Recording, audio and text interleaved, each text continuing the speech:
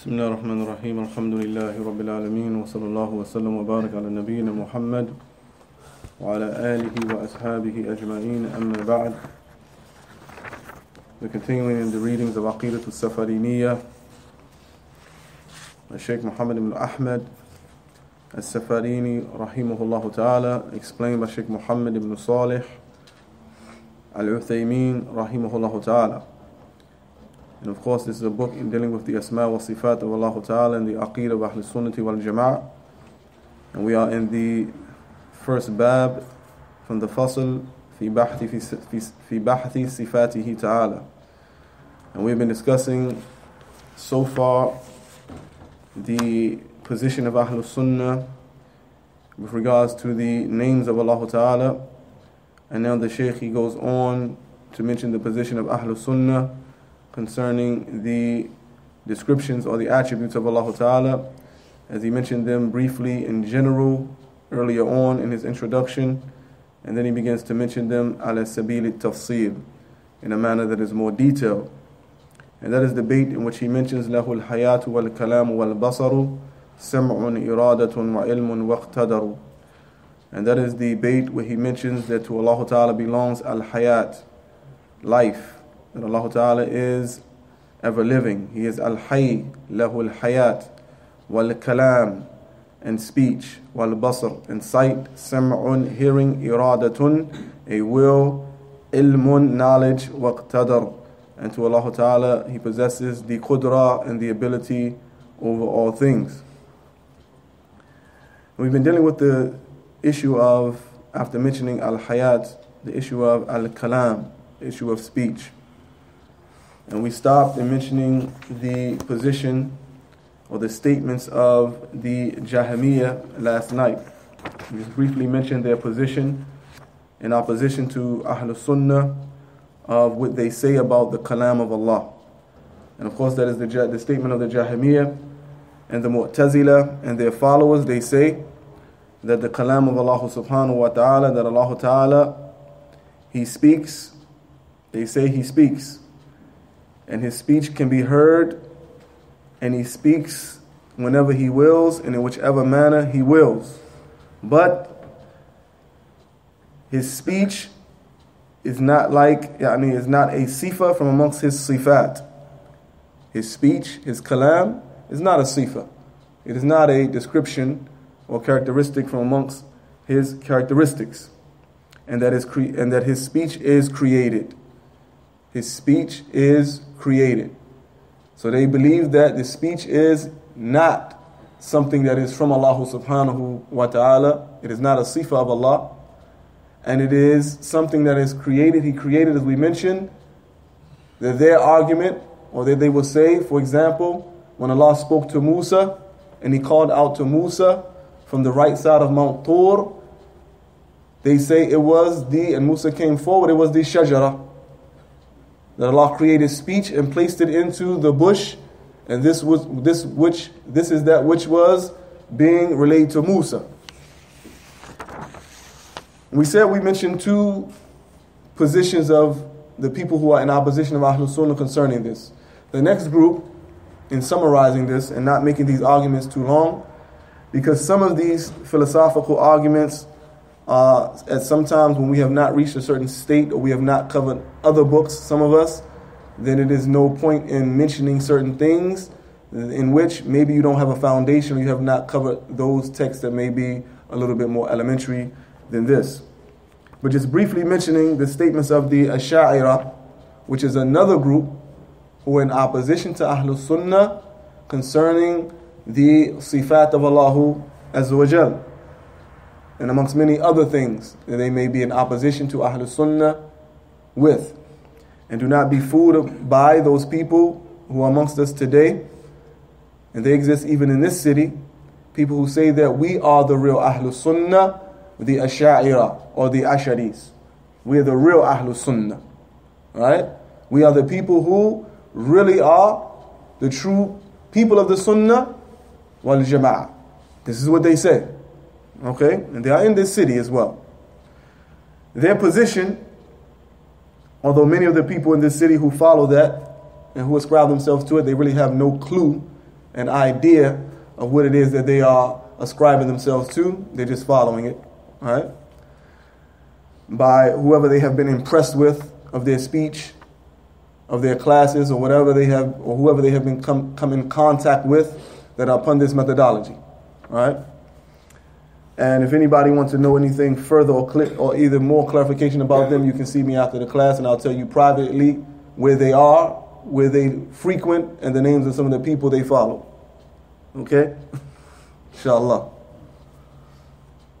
But the Ash'ari, they say that the kalam of Allah subhanahu wa ta'ala is a sifa min sifatihi, from his descriptions. It is a characteristic, unlike the Jahmi and Mu'tazila. وَلَيْسَ بِمَخْلُوقٍ, and it is not created. It is not created. But what they say is that speech in which we affirm for Allah subhanahu wa ta'ala from amongst his sifat, and that it is not created, that which we affirm for Allah ta'ala of that speech is something that in actuality it is metaphorical.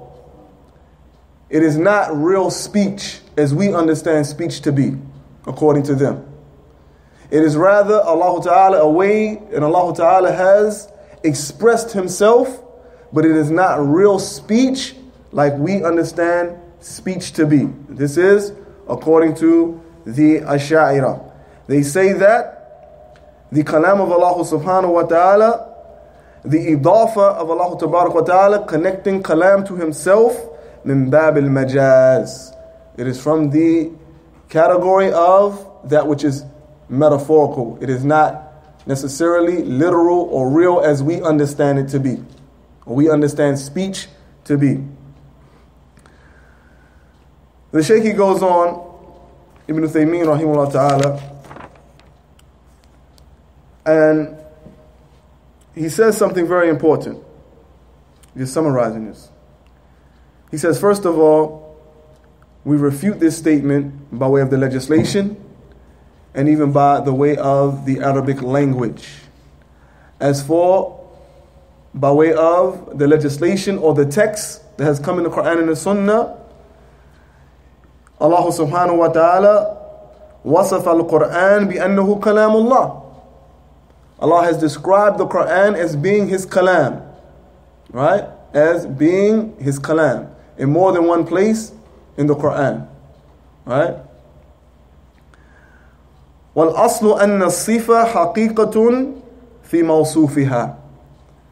And the base rule, when we're talking about a description or characteristic, if we're describing something or someone, that sifa is something that is really, it really belongs to that person or that thing that is being described with it. It is not something that is considered to be metaphorical. If I describe a brother in this particular way, this is his sifa, this is his characteristic, it really, that is his character, it belongs to him. Right? It belongs to him. Or the Quran has been described as being the kalam of Allah, then it is really the kalam of Allah. It is not considered to be something that is metaphorical, or we have to understand it in a way other than what Allah Ta'ala literally said. It is the kalam of Allah. You understand?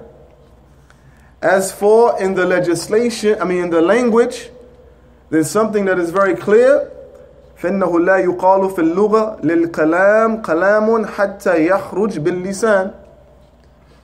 And kalam is not considered to be kalam in the Arabic language until it comes out from what? Comes out from one's tongue that is speaking, right? And we're not attributing this to Allah Ta'ala, we're mentioning this as an example from the Arabic language, because they feel like kalam is just meaning. It is ma'na al-qa'im bi nafsihi, according to the Ash'ari. The kalam of Allah is al-ma'na al-qa'im bi nafsihi. It is almost like a person, as we say, when a person, and as they say, he is speaking to himself. Right? He's speaking to himself. And then it becomes expressed in the way that Allah Tabarak wa Ta'ala wills to have it expressed. But it is not like the kalam we understand to be kalam, as Allah Ta'ala is literally speaking, how we understand it to be. Right? This is what they say. They try to utilize as a proof. The statement of Allah Ta'ala in Surah Al-Mujadilah. And where Allah Ta'ala, He says that they say, وَيَقُولُونَ فِي أَنفُسِهِمْ لَوْلَا يُعَذِّبُنَ اللَّهُ بِمَا نَقُولُ. وَيَقُولُونَ فِي أَنفُسِهِمْ. And they are saying within themselves or to themselves. They are saying to themselves, why has Allah subhanahu wa ta'ala not punished us for what we have said? Because of what we are saying.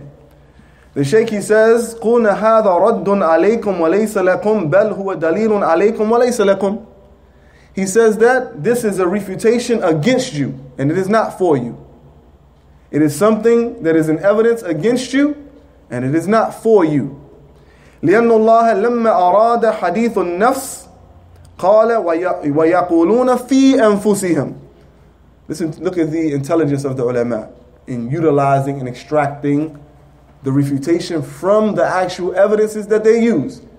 And this is how Shaykh al-Islam Ibn Taymiyyah rahimahullah ta'ala, he says that never do Ahlul Bid'ah or Ahlul Bid'ah, never do they use something as an evidence from the Quran and the Sunnah except for their position, except that it can be used against them to refute the position that they have. This statement here, he says, when Allah subhanahu wa ta'ala, He intended by this hadithun nafs, meaning the actual speaking to oneself, as we understand, like we're thinking, we have a thought process going on, but there are words going on in our mind. We're having a conversation, right? We're not actually having any words that have sound that can be heard. He says, وَيَقُولُونَ فِي أَنفُسِهِمْ. When he spoke about that hadithun nafs, he said, يَقُولُونَ فِي أَنفُسِهِمْ. And they are saying فِي أَنفُسِهِمْ. They're saying to themselves. When he intended hadithul lisan, when he intended speech by way of the tongue, he clearly said, bima naqul. Clearly. And they are saying to themselves, why haven't Allah punished us? Bima naqul. Based upon what we literally have said from our mouths. That can be heard. Right? They're saying to themselves, without literally being heard, thinking to themselves rather, why has Allah Ta'ala not punished us? Because of what? Naqul. We are saying literally with our tongues. So he says this is a refutation against them. Now, and then there's some other things that they try to utilize, like a line of poetry that they try to utilize to prove their point. And Ibn Taymiyyah rahimahullah ta'ala, he says that this line of poetry that they use is the line of poetry that was a line of poetry by a Christian. He says about this, he says because they use this line of poetry by a Christian, he says in actuality, he says that there's فَإِنَّهُ لَا دَلِيلَ فِيهِ. We cannot use this as dalil. We cannot use this as dalil. Moving on, and we'll stop tonight bismillah with regards to kalam. But in our next sitting we will deal with the issue of al-basr, the sight of Allah subhanahu wa ta'ala. He says, لَهُ الْحَيَاةُ وَالْكَلَامُ وَالْبَصَرُ سَمْعٌ إِرَادَةٌ إِلْمٌ وَاقْتَدَرٌ. So to Allah belongs life, kalam, and al-basr, sight. Okay, sight.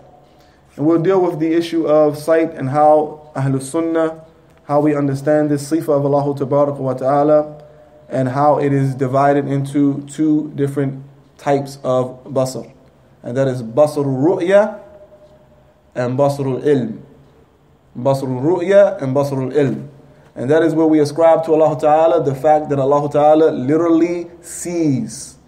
He has sight and He sees. Right? Literally. That Allah can see everything and see you and see everything in creation.